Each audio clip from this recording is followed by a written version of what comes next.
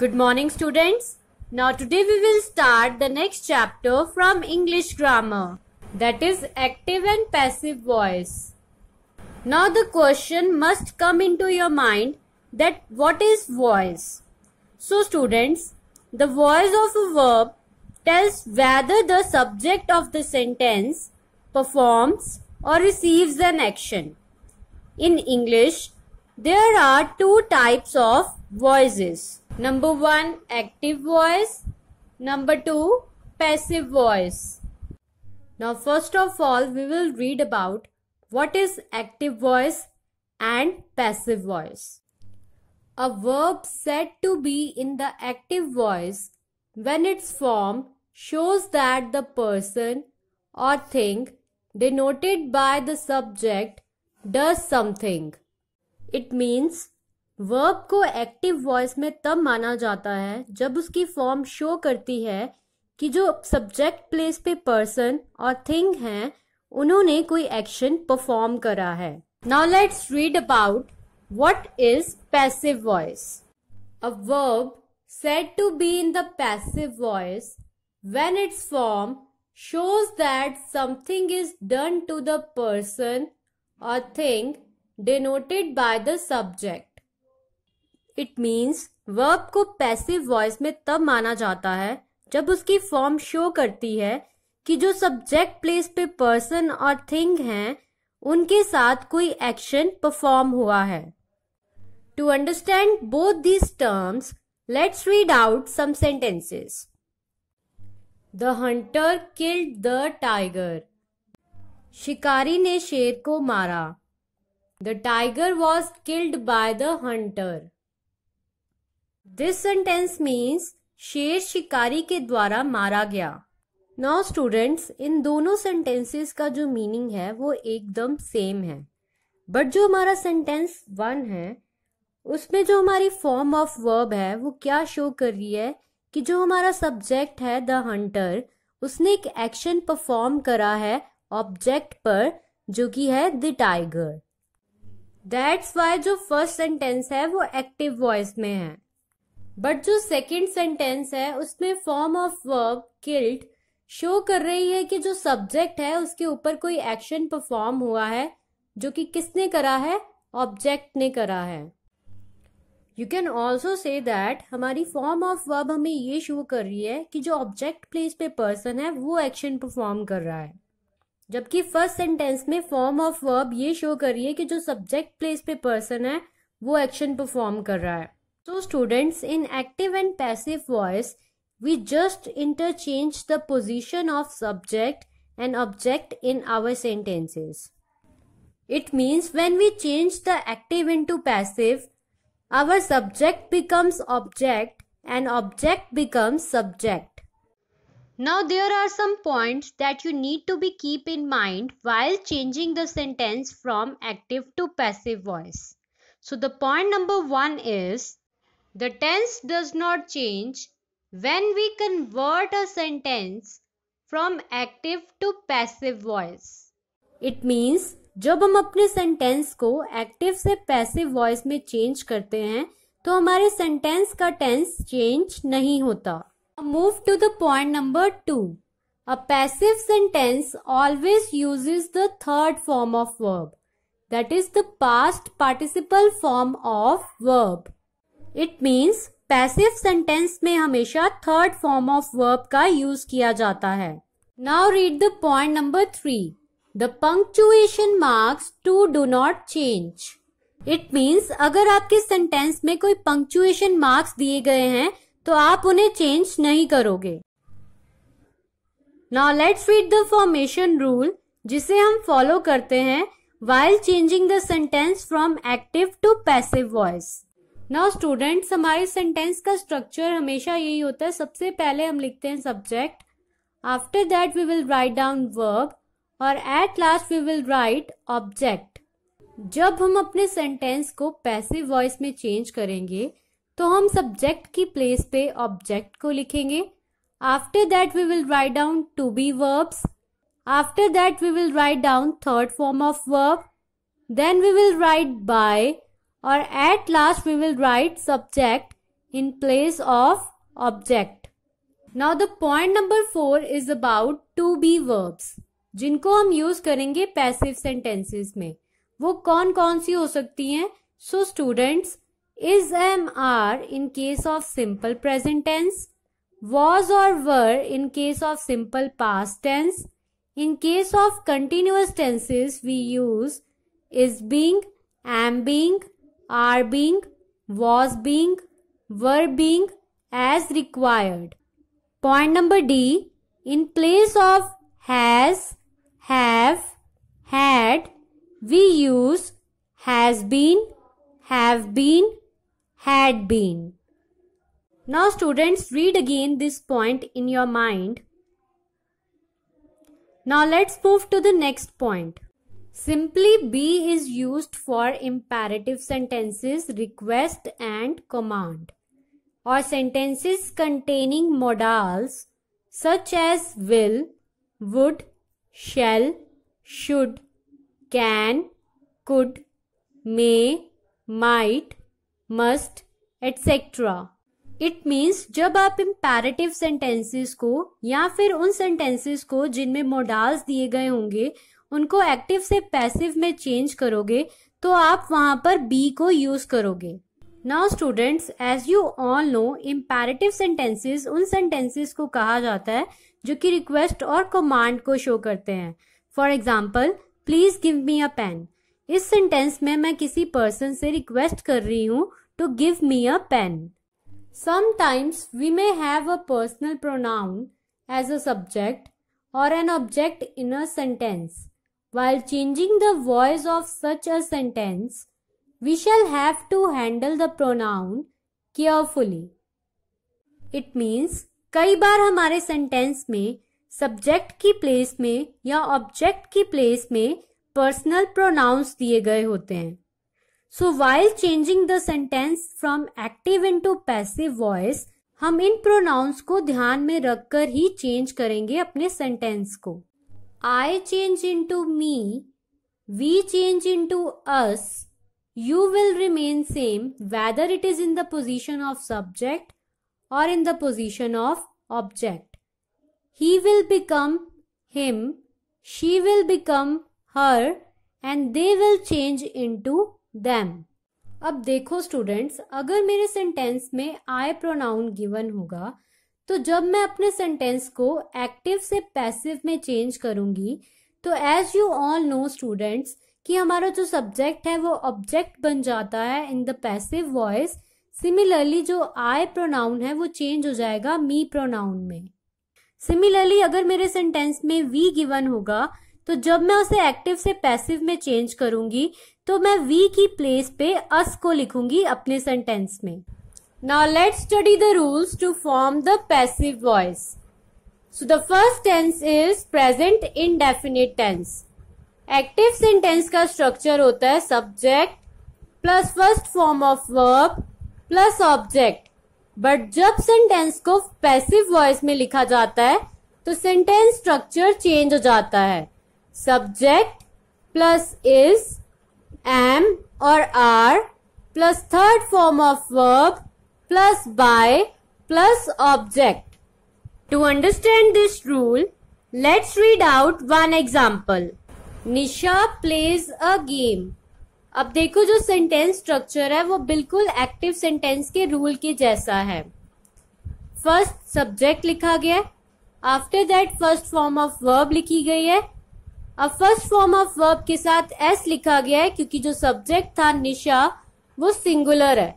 After that at last object लिखा गया that is a game. अब देखो जब सेंटेंस को पैसिव में चेंज किया जाएगा तो सेंटेंस स्ट्रक्चर कैसे फॉर्म होता है. सबसे पहले जो ऑब्जेक्ट गिवन है उसे हम सब्जेक्ट की प्लेस पर लिख देंगे.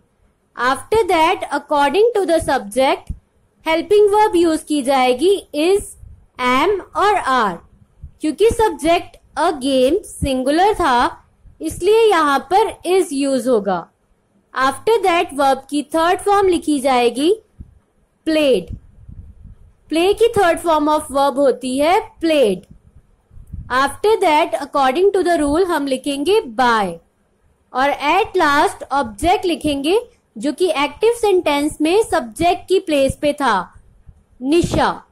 So the sentence will be a game is played by Nisha. I think you have understood this example. Now let's move to the next tense. Next tense is present continuous tense. So students, active sentence का rule होता है subject plus is, am or are plus first form of verb plus ing plus object.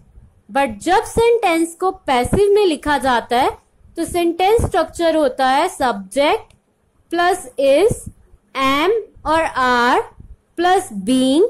ing को remove कर दिया जाता है first form of verb से, उसकी प्लेस पे हम लिखते हैं बीइंग. उसके बाद वर्ब की थर्ड फॉर्म लिखी जाती है, then we will write bye और at last we will write object. To understand this formation rule, let's read out one example. He is writing a letter. अब देखो फॉर्मेशन कैसे होगी पैसिव वॉइस में. सबसे पहले जो ऑब्जेक्ट गिवन है दैट इज अ लेटर, उसे हम लाकर सब्जेक्ट की प्लेस पे लिख देंगे. After that helping verb use की जाएगी according to the rule is, M और आर. क्योंकि हमारा subject that is a letter singular था, इसलिए यहाँ पर हेल्पिंग वर्ब यूज होगी इज. आफ्टर दैट हम यूज करेंगे अपने सेंटेंस में बीइंग, क्योंकि यहाँ पर वर्ब के साथ ing यूज हो रहा है. आफ्टर दैट वर्ब की थर्ड फॉर्म लिखी जाएगी. राइट की थर्ड फॉर्म होती है written.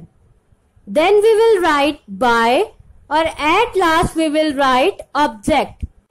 He pronoun changes into him. So the sentence will be a letter is being written by him. Now move to the next tense that is present perfect tense.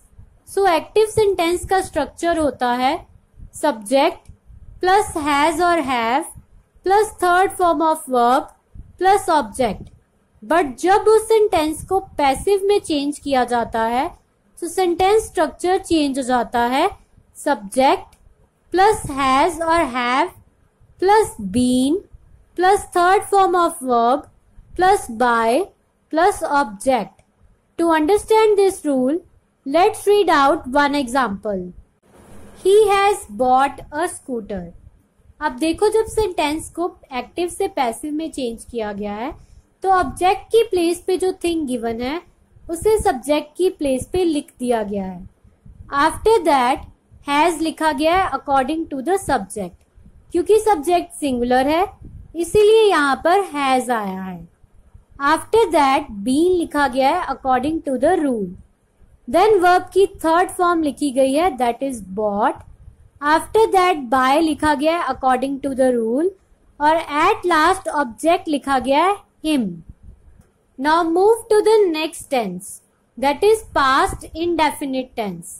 So active sentence का rule होता है subject plus second form of verb plus object. But जब sentence को passive sentence में change किया जाता है तब सेंटेंस रूल हो जाता है सब्जेक्ट प्लस वॉज और वर plus third form of verb plus by plus object. To understand this rule, let's read out one example. We one the match.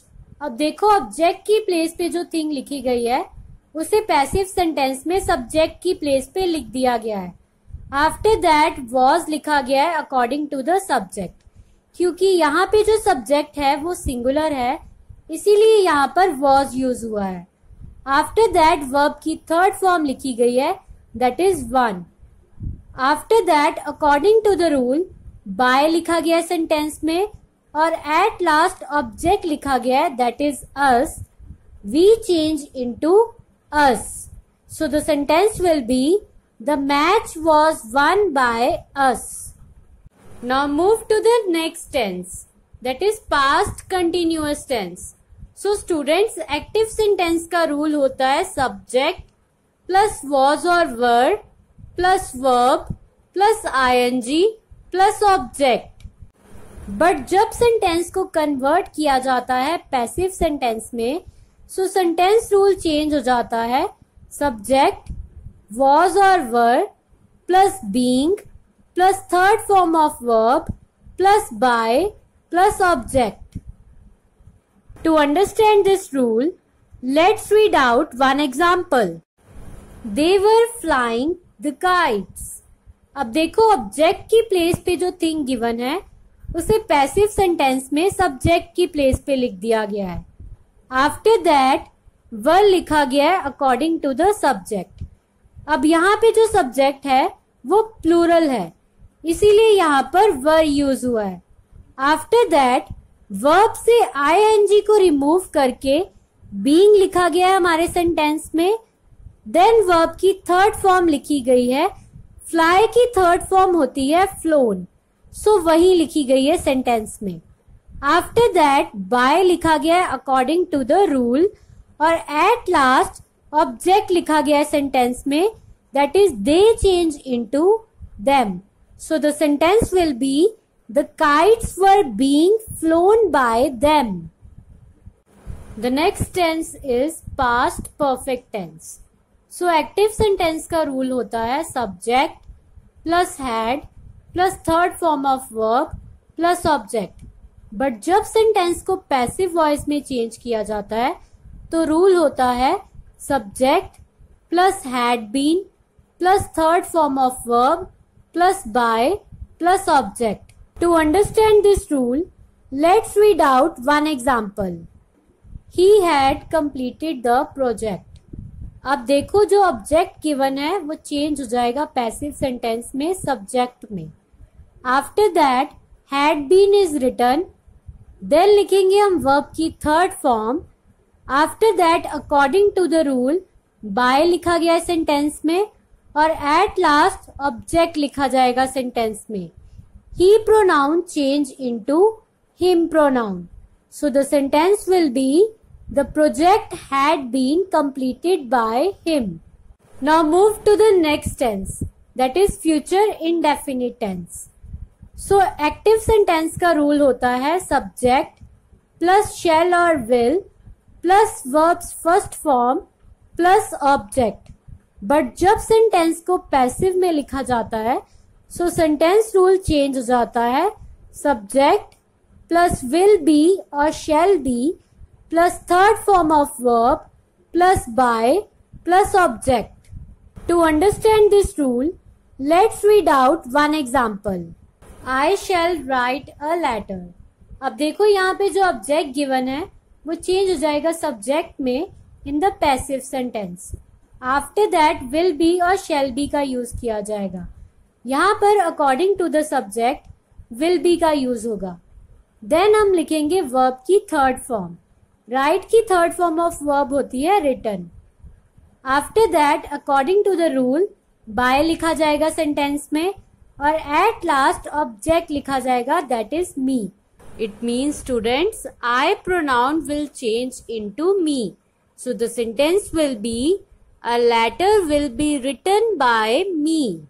Now the next tense is future perfect tense. So active sentence का rule होता है subject plus will have or shall have plus third form of verb plus object. But जब sentence को passive voice में change किया जाता है so sentence rule change हो जाता है subject plus will have been or shall have been plus third form of verb plus by plus object. To understand this rule, let's read out one example. I shall have bought the pen. अब देखो जो object given है वो passive sentence में subject में change हो जाएगा. After that according to the subject will have been और शैल हैव बीन यूज होगा. अब यहाँ पर सब्जेक्ट के अकॉर्डिंग विल हैव बीन का यूज किया जाएगा. Then we will write down third form of verb that is bought. Then according to the rule by का यूज होगा सेंटेंस में और एट लास्ट ऑब्जेक्ट लिखा जाएगा that is me. I pronoun change into pronoun me. So the sentence will be the pen will have been bought by me. Now move to the next topic. If N interrogative sentence question is being changed into passive voice it will retain its interrogative form. It means अगर interrogative sentences यानी कि questions को passive voice में change किया जाता है तो वो इंट्रोगेटिव ही रहते हैं, वो चेंज होके सिंपल सेंटेंस में नहीं कन्वर्ट हो जाते. To understand this, let's read out some examples. M I making a noise. अब देखो जब हमने इसे चेंज करा तो अकॉर्डिंग टू द सब्जेक्ट हमारी हेल्पिंग वर्ब यहाँ पर आ गई इज. आफ्टर दैट हमने यहाँ पर ऑब्जेक्ट को प्लेस किया जो कि हमारा न्यू सब्जेक्ट था, दैट इज अ नॉइस. अब देखो यहाँ पे कौन सा टेंस यूज हो रहा है, प्रेजेंट कंटिन्यूअस टेंस, क्योंकि एक तो यहाँ पर एम यूज हो रहा है, सेकेंडली यहाँ पर वर्ब के साथ आईएनजी लिखा हुआ है, तो it means it is a present continuous tense. सो हम वही रूल अप्लाई करेंगे यहाँ पर, इसीलिए हमने यहाँ से वर्ब में से आईएनजी रिमूव करके यहाँ पर बीइंग वर्ड को यूज किया है. आफ्टर दैट वर्ब की थर्ड फॉर्म लिखी गई है, दैट इज मेड. मेक की थर्ड फॉर्म ऑफ वर्ब होती है made. Then we have written by. उसके बाद हमने ऑब्जेक्ट लिखा है, that is I change into me pronoun. So the sentence is a noise being made by me. Now read the next example. What do you want. अब देखो passive sentence में formation कैसे की गई है. तो सबसे पहले जो इंट्रोगेटिव वर्ड दिया गया है व्हाट, उसे as it is passive sentence में भी लिख दिया गया है. आफ्टर दैट इज लिखा गया है according to the tense used in this sentence. अब यहाँ पर सिंपल प्रेजेंट टेंस यूज हो रहा था तो यहाँ पर इज लिख दिया है. सेकेंडली देखो जो थिंग वो मांग रहा है वो सिंगुलर है, इसीलिए यहाँ पर इज यूज हुआ है आर की जगह पर. आफ्टर दैट वर्ब की थर्ड फॉर्म लिखी गई है, दैट इज वांटेड. उसके बाद लिखा गया है बाय क्योंकि एक पैसिव सेंटेंस है. देन लिखा गया है यू जो कि हमारा ऑब्जेक्ट है, और एट लास्ट क्वेश्चन मार्क लिखा गया है क्योंकि एक इंट्रोगेटिव सेंटेंस है. So the sentence will be what is wanted bye you. Move to the next example. Who taught you. अब देखो सबसे पहले यहाँ पर हम फाइंड आउट करेंगे कि कौन सा टेंस यूज हो रहा है. सिंस यहाँ पर कोई भी हेल्पिंग वर्ब नहीं दी गई और जो फॉर्म ऑफ वर्ब है आई थिंक सो वो सेकेंड फॉर्म ऑफ वर्ब है, तो इट मीन्स यहाँ पर पास्ट इंडेफिनिट टेंस यूज हो रहा है. अब देखो फॉर्मेशन कैसे की गई है पैसिव सेंटेंस की. सो सबसे पहले जो WH वर्ड दिया गया है दैट इज हु, उसे हम चेंज कर देंगे बाय हुम में. After that according to the subject यहाँ पर हेल्पिंग वर्ब यूज होगी वर. देन हम लिखेंगे third form of verb that is taught, और एट लास्ट क्वेश्चन मार्क लिखा जाएगा क्योंकि एक इंट्रोगेटिव सेंटेंस है. So the sentence will be bye whom were you taught. Now read the next topic, that is verbs with two objects. Some verbs have two objects. कई बार verbs के साथ दो objects given होते हैं हमारे sentences में, तो उनको पैसिव सेंटेंस में कैसे चेंज किया जाएगा, let's read about it. So the sentence is my uncle gave me a camera. अब सबसे पहले देखो जो मेरा ऑब्जेक्ट है मी, उसे मैं चेंज कर दूंगी आई सब्जेक्ट में. After that according to the tense यहाँ पर वॉज हेल्पिंग वर्ब यूज होगी. Then we will write down third form of verb that is given. After that we will write down object.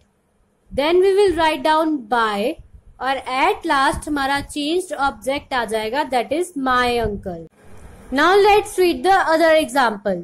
Mrs Chauhan teach us Hindi. You can also write this sentence in passive voice like this.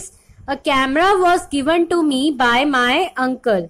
सबसे पहले देखो यहाँ पर object लिखा गया है जो कि हमारा न्यू सब्जेक्ट बन गया है, that is a camera. After that according to the subject यहाँ पर हेल्पिंग वर्ब यूज हुई है was. Then लिखी गई है वर्ब की third form that is given. After that object को लिखने के लिए यहाँ पर टू प्रेपोजिशन यूज की गई है, दैट इज टू मी. मी जो है वो मेरा न्यू ऑब्जेक्ट है. आफ्टर दैट बाय लिखा गया है सेंटेंस में, और एट लास्ट हमारा ऑब्जेक्ट लिखा गया है जो कि पिछले सेंटेंस में हमारा सब्जेक्ट था, that is my uncle. Now let's read the other example. Mrs Chauhan teach us Hindi. अब देखो स्टूडेंट्स, इस सेंटेंस में दो ऑब्जेक्ट्स गिवन है। फर्स्ट ऑब्जेक्ट इज अस और सेकंड ऑब्जेक्ट इज हिंदी। अब देखो पैसिव वॉइस में कैसे लिखा गया है। सो फर्स्ट ऑफ ऑल जो हमारा फर्स्ट ऑब्जेक्ट है दैट इज अस, वो चेंज हो जाएगा वी प्रोनाउन में। After that according to the tense यहाँ पर हेल्पिंग वर्ब यूज होगी आर। देन उसके बाद वर्ब की थर्ड फॉर्म लिखी गई है दैट इज टॉट। उसके बाद हमारा सेकंड ऑब्जेक्ट यूज हुआ है that is Hindi. After that bye लिखा गया है सेंटेंस में क्योंकि एक पैसिव सेंटेंस है। और एट लास्ट हमारा न्यू ऑब्जेक्ट लिखा गया है दैट इज मिसेस चौहान। अब देखो इस सेंटेंस को ऐसे भी लिखा जा सकता है, Hindi is taught to us by Mrs Chauhan. अब इस सेंटेंस में देखो जो मेरा सेकंड ऑब्जेक्ट था दैट इज हिंदी, उसे फर्स्ट प्लेस पर एज अ सब्जेक्ट यूज किया गया है। After that helping verb use हुई है इज, क्योंकि जो हमारा सब्जेक्ट है हिंदी वो सिंगुलर है। देन वर्ब की थर्ड फॉर्म लिखी गई है टॉट। उसके बाद ऑब्जेक्ट लिखने के लिए यहाँ पर टू प्रेपोजिशन का यूज किया गया है। आफ्टर दैट बाय लिखा गया है सेंटेंस में और देन न्यू ऑब्जेक्ट लिखा गया है that is Mrs Chauhan. Now let's read the next point. If the subject in the active sentence is not very important, we need not mention it when we express the sentence in the passive voice. To understand this, let's read out one example. Somebody stole my purse. अब देखो formation कैसे की गई है passive sentence में। सो सबसे पहले हम फाइंड आउट करेंगे कि कौन सा टेंस यूज हो रहा है सेंटेंस में। सिंस यहाँ पे कोई भी हेल्पिंग वर्ब गिवन नहीं है एंड जो फॉर्म ऑफ वर्ब गिवन है वो second form of verb given है, सो हम पास्ट इंडेफिनिट टेंस में second form of verb use करते हैं। So this sentence is in past indefinite tense. सो अब देखो फॉर्मेशन कैसे की गई है। जो मेरा ऑब्जेक्ट था दैट इज माई पर्स, वो चेंज होके सब्जेक्ट की पोजीशन पर चला गया है। After that according to the tense यहाँ पर हेल्पिंग वर्ब यूज होगी वॉज। अब देखो यहाँ पर जो सब्जेक्ट था वो सिंगुलर था, इसलिए यहाँ पर वॉज हेल्पिंग वर्ब यूज हुई है वर की प्लेस पर। आफ्टर दैट यहाँ पर third form of verb use होगी that is stolen. Now students, यहाँ पर ऑब्जेक्ट की प्लेस पर हमारा सब्जेक्ट आना चाहिए था दैट इज समबडी। क्योंकि सब्जेक्ट इंपॉर्टेंट नहीं है इस सेंटेंस में, तो इसलिए यहाँ पर पैसिव वॉइस में उसे मेंशन नहीं किया गया। So the sentence will be my purse was stolen. Now the next topic given here is changing imperative sentences or commands into passive voice. When we change the imperative sentence from active to passive voice, we follow the rule let plus object plus be plus third form of verb. We can also use the another rule object plus should be plus third form of verb. To understand this rule, let's read out some examples. So the sentence number 1 is open the door. अब देखो कैसे इसको passive voice में लिखा गया है। सबसे पहले according to the rule let use किया गया सेंटेंस में, देन ऑब्जेक्ट लिखा गया है that is the door. After that be लिखा गया है सेंटेंस में और एट लास्ट वर्ब की थर्ड फॉर्म लिखी गई है। ओपन की थर्ड फॉर्म ऑफ वर्ब होती है opened. Similarly you can also use the another rule. सबसे पहले ऑब्जेक्ट लिखा जाएगा सेंटेंस में, after that should be is written in the sentence और एट लास्ट वर्ब की थर्ड फॉर्म लिखी जाएगी that is opened. Now move to the sentence 2 help the poor. अब देखो अकॉर्डिंग टू द रूल सबसे पहले लेट लिखा जाएगा सेंटेंस में, आफ्टर दैट ऑब्जेक्ट लिखोगे that is the poor, then you will write down B और एट लास्ट वर्ब की थर्ड फॉर्म लिखी जाएगी that is helped. You can also right like this by using the another rule. सो सबसे पहले object लिखोगे sentence में, after that you will write down should be और at last you will write down third form of verb that is helped. Now move to the next point.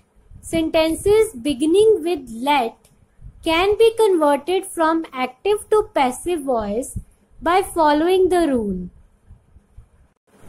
Let plus subject plus be plus third form of verb plus by plus object. To understand this rule, let's read out some examples. Let her take the food. So सबसे पहले देखो, according to the rule, let लिखा गया sentence में, after that subject लिखा गया, that is the food. Then you will write down be. After that verb की third form लिखी गई है taken. After that by लिखा गया है और at last object लिखा गया है, that is her. Now let's read the other example.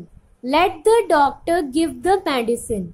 So सबसे पहले according to the rule, let लिखा गया sentence में, after that subject लिखा गया है, that is the medicine. Then you will write down be. After that verb की third form लिखी गई है given. After that by लिखा गया है और at last object लिखा गया है, that is the doctor. Now the next topic given here is changing auxiliaries, also called modals, that is can, could, should, would, will, shall into passive voice. So the formation rule is object or modal plus be plus third form of verb or subject. To understand this rule, let's read out some examples. You can solve it now. Now according to the rule, सबसे पहले देखो object लिखा गया है, that is it. After that modal लिखा गया है, then लिखा गया है be. After that verb की third form लिखी गई है, that is solved. और last word को as it is passive sentence में लिख दिया गया है, that is now. Now move to the next example. May God bless you. अब सबसे पहले देखो may लिखा गया है जो कि एक मोडाल है. After that object लिखा गया है, that is you. Then लिखा गया है be according to the rule और at last verb की third form लिखी गई है. नाउ स्टूडेंट्स देखो यहाँ पे जो एक्टिव सेंटेंस में पंक्चुएशन मार्क यूज हुआ है, दैट इज एक्सक्लेमेशन मार्क, वो as it is passive sentence में भी वैसे ही लिखा गया है. So students, these are the rules that we follow while changing the sentence from active to passive voice. I hope that you have understood all the examples very well and you can easily solve the worksheets that are given in your book. Thank you.